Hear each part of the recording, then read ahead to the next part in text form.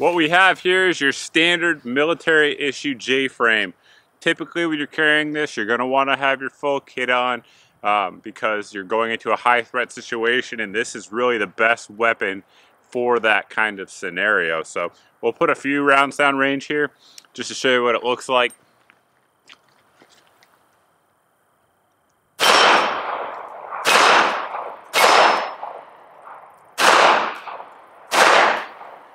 There you have it. I mean, there's just no substitute for 5 rounds. You could have all your AR mags, your Glock mags, whatever you want, but the J-frame should be the primary combat weapon for most Americans.